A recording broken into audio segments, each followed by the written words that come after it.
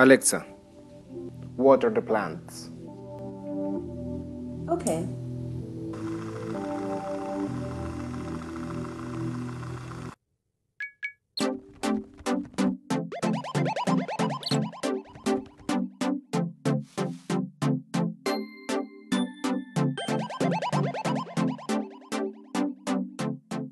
Hello everyone, my name is Sosa. I have been working in IoT projects in the last years and I love home automation. And today I will show you a very simple but very useful project that you can do for your smart home.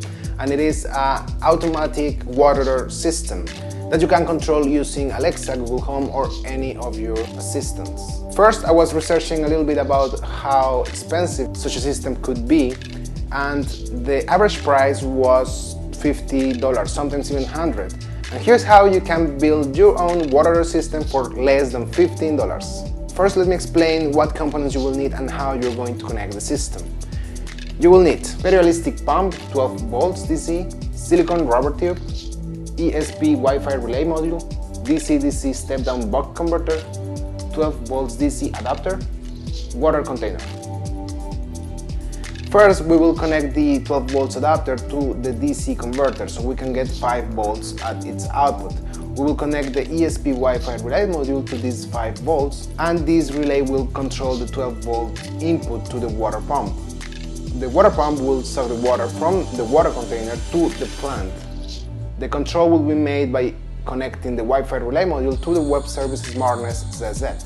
This will allow us to control the system using Alexa, Google Home, Siri, IFTT, your phone, your tablet or your PC. So let's start by connecting the components. The DC converter is marked with in plus and in minus. Make sure you are connecting the 12 volts adapter to this input. Then with a voltmeter you will measure the output of the DC-DC converter and make sure that it shows 5 volts. Then go ahead and download the example code and change the details for your Wi-Fi network, your username and password from Smartnest and the device ID. If you don't know how to get the device ID, you need to create a device in Smartnest of type switch. Then click in the view option and copy the device ID. Connect the 5 volts from the DC-DC converter to the input of the ESP relay module. Then connect the positive cable of the 12 volts to one side of the water pump. Then connect the negative cable of the 12 volt adapter to the middle spot of the relay module. Then connect the relay from the spot marked as NO, or normally open, to the other water pump cable.